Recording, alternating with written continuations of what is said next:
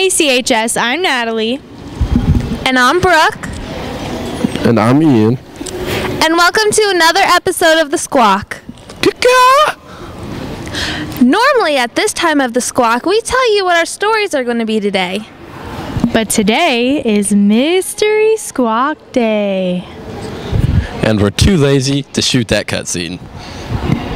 Let's get started. We are very happy to announce that Clover High School's very own Miss Wilson was chosen as the Family and Consumer Science Teacher of the Year. I'm very proud. I think there are a lot of talented family consumer science teachers in South Carolina, so I feel very honored. Miss Wilson loves teaching her students skills that they will use every day in their lives.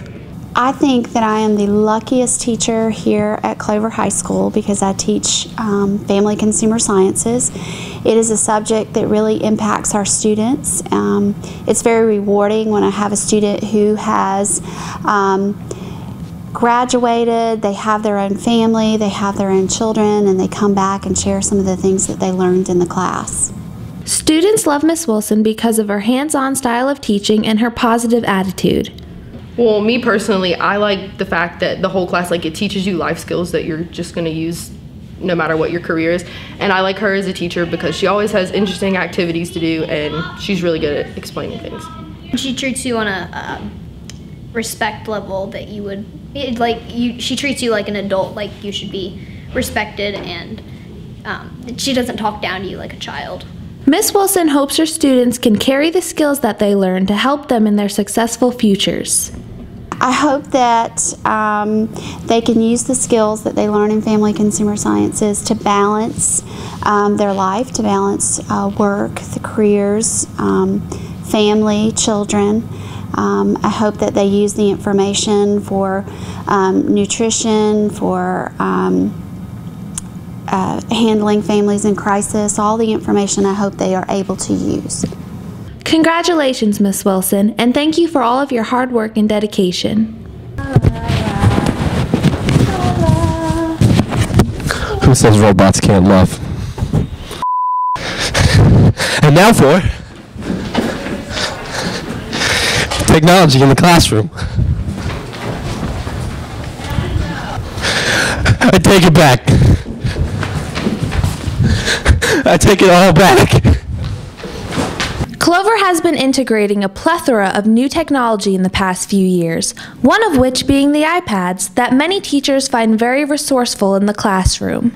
I use them with our math class, my discrete math class, so we do things such as look up interest rates on houses and cars. We use them pretty regularly in class, especially with the stock market. They can look up other different apps to check what different stocks are. Teachers like to use the iPads because it makes learning more of a fun and comfortable environment for the students. The best way to teach now is not just the traditional methods. It's to get in there and use other technologies. They're appealing to students because they're something new. Some students have them, but a lot of students don't, and they haven't used them before. So it's an opportunity for them to be exposed to new technology too, and to just learn how to use the iPad. It helps me give the kids one more supplement, so I'm not just standing at the board talking and talking and talking, so they can actually have it in their hands and actually work. You know, we've used them for creating things as well, and I think that's kind of a misconception with the iPads, is that they're just good for consuming content, but there are a lot of good apps out there where you can actually create things. New technology has been receiving a lot of positive feedback from students as well. I can't remember using any technology in the classroom when I was younger, so it's definitely improved with the iPads and the high-tech computers we use now. I definitely like it better than having a book in front of me. You know, books are kind of out of date now. So with the modern technologies, definitely speeding up the learning process. Teachers are excited about the growth of technology and can't wait to see what lies ahead. It changes every single year, and we get new, and every single day. I mean, all the apps that are coming out for the iDevices, it's exciting, but it's hard to keep up. That's the way of the future. I mean, the chalkboard is long gone. Or iPads and laptops and Wi-Fi and all that good stuff now. I remember being in elementary school and having chalkboards, and then we went to whiteboards and then Promethean boards. So it's huge. So I'm excited to see what happens in the next 10 years. There hurts my brain. Technology. Now let's go look at something else.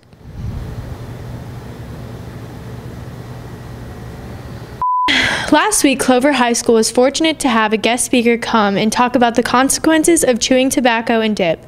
Let's go have a quick look.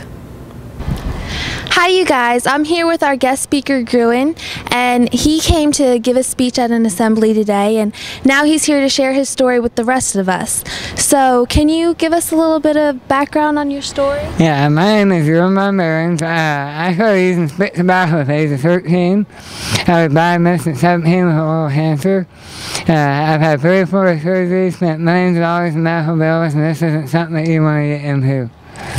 And now, how did you get the cancer, or how did that develop over time? It is very common for people to get a cancer or a reason from tobacco use. Tobacco is very dangerous, and you put it in your mouth, and it can cause less expensive problems if you continue to use it. And how many surgeries and treatments have you undergone? I've had 34 surgeries, thousands of treatments, and I've spent about $3 million in medical bills. That's a lot of money. How did you deal with all that? How did you handle going through all of that? It was tough. I mean, you're 17 years old, you're supposed to be worried about who your problem is. You're not supposed to be worried about trying to save your life. So it was difficult. Thanks to your family, your friends, thanks to God, I really got through it. It made me the man I am today. And now you travel across the country doing assemblies and speaking to kids. Why did you get into that? Why did you decide to do that? You know, really the thing that drives me to do this is I want people to have a first shot with their life. I didn't have that. I grew up in a small community. Tobacco was a part of our culture, so I was very naive to what tobacco could do to me. That's why I'm here today. I don't have to do this. I can be at home with my family. And I let me do this so others have a first shot with her life and they can really understand how dangerous tobacco is. And we really appreciate you coming and speaking with us today. I know that, you know, what you said touched a lot of kids' hearts, and so we really appreciate that. Is there any last message that you would like to say to the students? I just want you guys to know that if you're using tobacco, this isn't a game. If you continue to use it, this is a chance you take. Yeah, ask yourself if you're willing to look like me, sound like me, and go through all the things I've been through for a stupid little thing like tobacco. Yeah, I hope not. All right, thank you so much for talking to us. We really appreciate it, and your story is definitely an inspiration to thousands of kids, so we really appreciate you sharing that with us. Thank you. Thank you. And now we'll send it over to Ian and Natalie, and we'll see what's going on with Chef Boo. Thank you for your enlightening testimony. It's boo time. That's not supposed to say right. Congratulations to Chef Boo for being chosen as Clover High School's Teacher of the Month for March. Chef Boo loves his job because he gets to have fun working with teenagers every day. When I first started teaching, it just seemed like the craziest idea that I would be in a position of authority. Yet I felt like I was really shoulder to shoulder with peers. At 30 years old, I still felt like a big kid, and still do, and working with teenagers just felt like I was in my element. Chef Boo had never thought about becoming a cook, much less a cooking teacher, but he is glad that he did. I was very much interested in writing and poetry, as well as expressing myself artistically, and felt like I had a very strong urge that I wanted to be a part of being a part of a world where people were no longer hungry, but never had an idea that I wanted to cook. Seeing his students pass the information that he taught them on to their loved ones is one of the many reasons Chef Boo loves teaching. I guess my favorite moment as a teacher is when I feel like that love comes through me and goes to this person, and they receive it, and they can in turn pass it along through their food and pass it along to their loved ones. Chef Boo has high hopes for his upcoming years of teaching. My hope now is I can manage 25 crazy teenagers at one time. If I can do that, I can do anything. Congratulations again, Chef Boo, for becoming March's Teacher of the Month. You certainly deserve it. Thank you, students and staff of CHS, for making me Teacher of the Month. Hey, Ian. Hey, What you doing? I'm doing that Rubik's Cube thing. Oh. You know Clark Chang can do that in like 10 seconds? Oh. It's alright, I'll be there. Just give me a couple weeks. Okay. You right there, Clark? I made the letter I for Ian. It's in red. It's my favorite color. Kind of. Sometimes it's blue. I got started by, it was 3 years ago. I was at my house and my brother was like, oh, I can solve this. I'm like, no, you can't. And he did it in front of me in like a minute. I was like, that's really impressive. So I want to do the same thing because looking up to your older brother, that's what younger brothers do.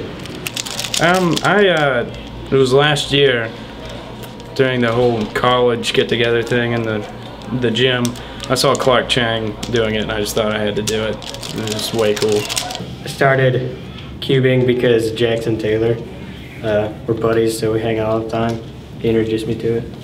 Sophomore year, there was a guy who sat in the back of the class that I thought it was I saw him just messed around with it, and I was like, that's a pointless skill that I kind of want to have. So I kind of I asked him to teach me how to do it, and he did. It was pretty easy, and after you know the algorithms, I mean, it's not that hard.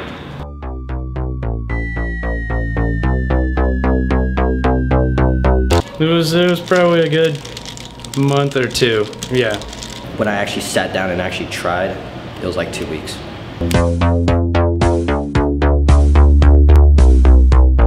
There are many different ways to solve a Rubik's Cube, and the different algorithms, you know, that makes it faster to solve them. I use the Friedrichs method to solve the cube. First you find a cross on the bottom, and you put the edge pieces in, you get one solid color, and then you solve the second layer, and then you solve the top of it, and you solve the last layer. Well, how to solve it, people usually get the cross. Like, people always say, I can get the cross. I'm like, oh, cool. And then you get these little edges and corners together, pair them in, and then you finish the last layer. So you basically do 2 layers at once, and then you solve the last layer.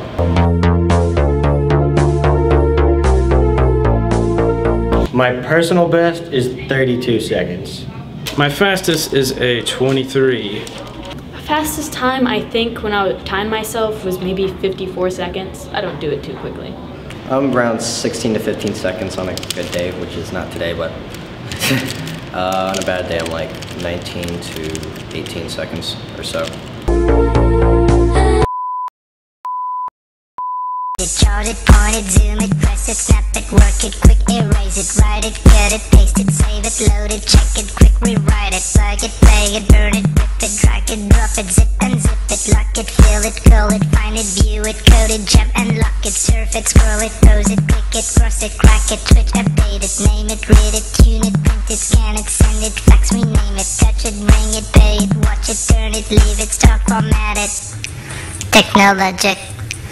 Technologic, technologic, technologic. Buy it, use it, break it, fix it, trash it, change it, mail, upgrade it, charge it, point it, zoom it, press it, snap it, work it, quick erase it, write it, cut it, paste it, save it, load it, check it, quick rewrite it, plug it, play it, burn it, rip it, drag it, drop it, zip and zip it, lock it, fill it, call it, find it, view it, code it, jump and lock it, surf it, scroll it, pose it, click it, cross it, crack it, switch, update it, name it, read it, tune it, print it, scan it, send it, fax, rename it, touch it, bring it, pay it, watch it, turn it, leave it, stock, format it, buy it, use it, break it, fix it, trash it, change it, mail, upgrade it, charge.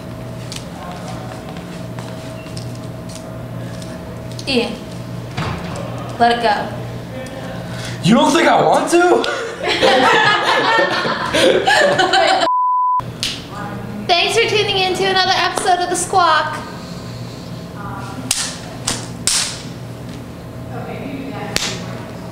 Sorry. Brought to you by the word testosterone. Anyways, now we're gonna go watch the Harlem Shake video by the Soccer Girls. Con los terroristas.